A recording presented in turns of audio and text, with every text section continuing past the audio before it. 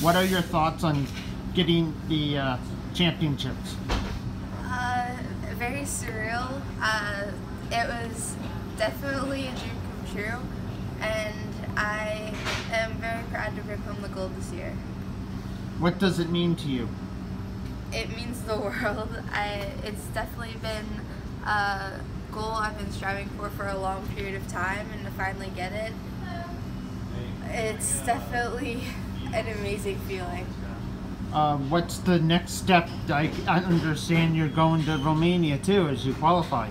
Well, my next steps are for more practice during the summer. I have a tournament in July called the Mary Jo Houston, which is in Moncton, and I play in that one. And then I practice it for that one, and then I practice from then to Romania.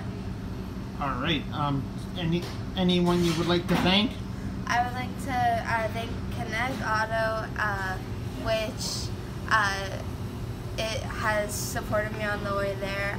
Terry's Place in Lower Sackville,